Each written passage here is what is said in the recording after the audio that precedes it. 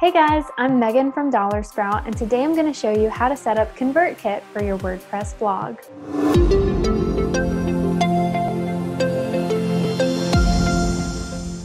ConvertKit offers a free plan, so if you haven't already, go ahead and sign up for that. On ConvertKit's homepage, go to Sign Up for Free. Then you're going to answer a few questions about your blog. So, do you use an email marketing tool in your business if you're just getting started? No. Do you have a website? Yes. Which platform do you use for your website? We use WordPress. And then who are you as a creator? So I'm going to say blogger and continue. Then we're going to add an email address. So mine is hello@blogwisely.com and create a password. Agree to the terms and service and click Get Started. Once you're in your ConvertKit account, you're going to see a welcome message from ConvertKit and a checklist with some items that they recommend you do. So I'm going to click Create Form and then choose the type of form you want to create. So for this one, I'm going to say an inline form. Then you can choose your form template. So I'm going to go with a plain one, Mills. Click Choose. And then you can edit your form by clicking the heading, saying join, let's say join my weekly newsletter. I'm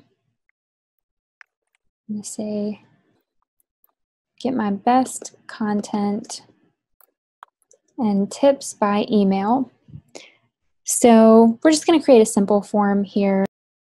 If you want, you can add another field by clicking this arrow, and then we'll call this a first name field, and we'll make it required, move it up above the email address, and that's all we're going to do for this form. So when I'm finished editing, I'm going to say save, and then before we can put this form on our website, we're going to need to install the ConvertKit plugin. So I'm going to go to Plugins and Add New, then search for ConvertKit, click Install Now, and activate. Then we're going to go to our ConvertKit settings. And you can see here that we need an API key and an API secret. So under your API key box, click the link that says Get Your ConvertKit API Key. And that's going to open up your ConvertKit account settings. Then we're going to find the API key, click in the box and copy the key, go back over to WordPress, add your key, then go back to ConvertKit, find API secret and click Show, then copy your API secret, paste it into your WordPress settings, and click Save Changes.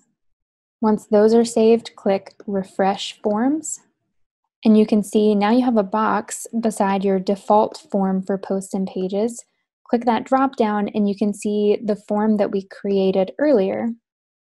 So I'm going to save those changes. Then we can go over to our example blog post, and if we refresh, we can see that our new ConvertKit form now appears at the bottom of our blog post.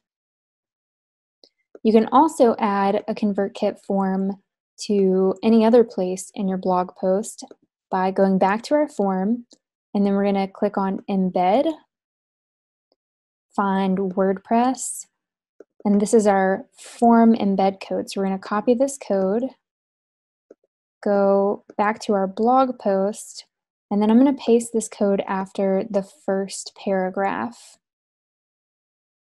And click Save Draft, go back to our preview and refresh. And now you can see our form also appears after the first paragraph. Once people start to subscribe to your forms and your newsletter, you can see your subscribers over in ConvertKit by clicking the subscribers link in the menu.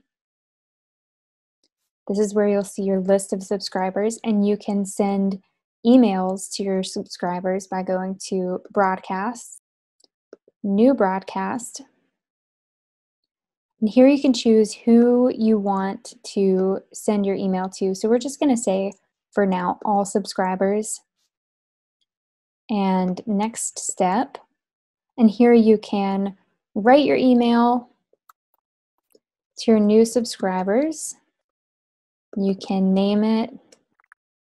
And once you're finished, you can preview it via your browser, see what your email will look like to your subscribers. Click Next Step, and here you can choose to send your broadcast immediately, or you can click Schedule and schedule your email to go out at a later date. So over here at the top of our email, you can see whenever a subscriber gets an email from you currently, it's going to be from hello@blogwisely.com. So it's just going to be from your domain. We can change that by going to your account settings and email and find the email option on the left menu. And we can see that we haven't confirmed our email with ConvertKit yet. So I'm going to go to my email account. And you can see I have a new email from ConvertKit to confirm my account. So I'm going to click Verify My Email. Once my email has been confirmed, I'm going to go back to my account settings and I'm going to refresh this page. And now my account is confirmed. So once my account is confirmed, I can edit my email. And I'm going to put my from name as my first name so that when somebody receives an email from me, it's actually from a person and not just from an email address. Once you've done that, go down to Save Settings. And now you can see my from name is my first name, and then I have my email address. Be sure if you haven't already that you go ahead and put in a physical address for your emails. Anti-spam laws require that you do this. So there's a default address in here. Go ahead and put in whatever address you have for your blog and your business, and then save your changes. And that's how to quickly set up your ConvertKit plugin for your new blog. Thanks so much for being here and watching this video. If you have any questions about how to start a blog or how to set up your blog, drop your questions in the comments below.